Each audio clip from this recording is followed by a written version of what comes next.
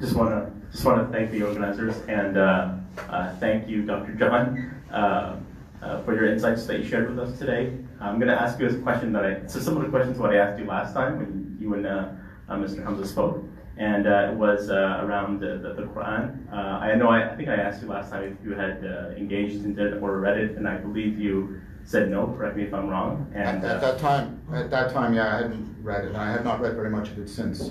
Okay. So it's I guess so. What from the Islamic texts has personally resonated with you, and what questions would you like to explore further? I do have a second question around your beliefs around God, but I'll wait.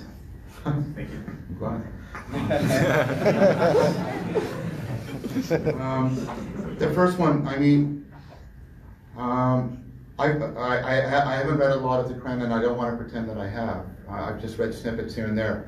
I've been reading a lot about Islamic philosophy. I've been especially reading it through the work of Corbin. Corbin was he was part of the circle of people like Carl Gustav Jung and others. And Corbin was making an argument. He was trying to bridge between Heideggerian phenomenology and Persian philosophy, and he was making a strong argument for the importance that Persia had placed in philosophical history, because it acted as a connecting place between European philosophy on one side and Indian, Southern Asian philosophy on the other. And so I've been reading a lot of that, and I've been and so I've been also reading. I'm not going to try and pronounce his name because I would mispronounce it. But he was a Persian philosopher and mystic, and he wrote I believe the English translation is something like The Way of Illumination. And why I'm particularly interested in it is he talks about knowing by presence, something that has been invoked here and something that I've been arguing. And and so the idea of illumination is not to primarily develop more and more sophisticated chains of belief, but to being about the transformation of consciousness and cognition, so you get an increasing sense of the realness of things in terms of how they are present, because you have that sense of presence. And so I found that particularly wow, because that really jives with a lot of the cog sci that I'm doing right now, and I found that really, really insightful. And then Corbin is talking about people like that and referring to them because Corbin is introducing this term which he calls the imaginal. The imaginary is the mental images you have in your head, right? And then we have sort of the formal patterns of reality. The imaginal are the patterns between us and the world. Let me try and give you an example. What's an example of the imaginal as opposed to the imaginary? Suppose let's say here's something we care about: justice. I want you to hold justice in your mind. I want you to make justice present in your mind. What do? Justice. No. So what many people do, because I do this all the time, is they'll imagine the woman with the scales, with the balance. Now why? Because when balance is actually what you, like when I'm moving around and I'm balancing, I'm actually using the cerebellum, right? It's actually giving my balance. But what I can do by having this symbol of justice, I can hold justice in my mind by picturing the lady with the scales. I can then activate my balance machinery, and then I can feel what it's like to be balancing things. And that part of the cerebellum that you use when you're physically balancing, you also use it when you're trying to balance complex abstract relations between people and systems. You're using the same cognitive machinery. So you're enacting a symbol that engages. And so you don't just think about justice, you don't just picture it, you're enacting justice, you're embodying it, you're making it happen in you. That's the imaginal. And that's how you're making justice present. There's a deep connection between knowing by presence, and again, this symbolic, serious play. And that's having a deep influence on my thought right now.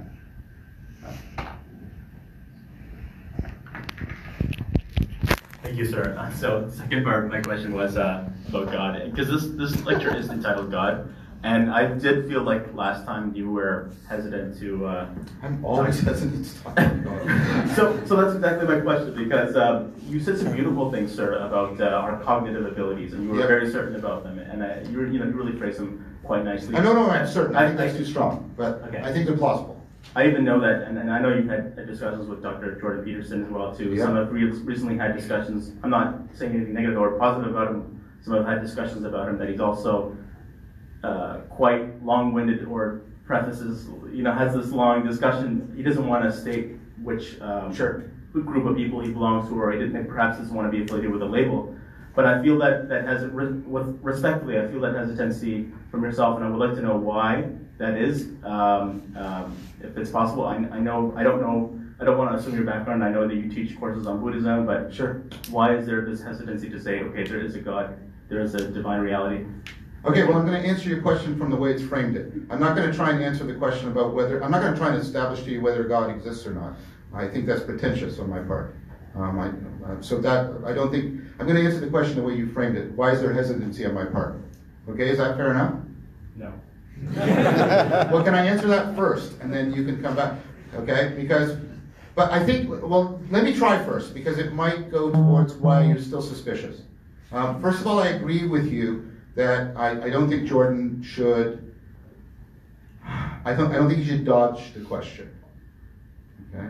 So, I'll put my cards on the table, because that's what you're asking for me. You're asking for me to be honest. I'm a non-theist, okay, which is neither a theist nor an atheist. A non-theist says that they reject the shared presuppositions between at least classical theism and atheism, right? That God is a kind of being, that the relationship to him is one of belief, that God is in some important ways similar to person, etc. Now, why? Why do I reject that? But let me then tell you why I'm not an atheist too. Okay? Why do I reject that? Because I've practiced deeply in multiple traditions. It's like, arguing, if you've never been to Spain and somebody tells you, like, Spain is wonderful, well, how do you, but if Spain is better than France, but if they've never left Spain. Spain is better than France, but I've never left. But if I've been to both Spain and France, and I say Spain is better than France, you pay better attention to me. So I've practiced in many traditions, and I've had profound transformations and experiences of sacredness. Now, what do I mean by sacredness? Now, I don't know what your particular conception of God is. I know that many mystics talk about God this way.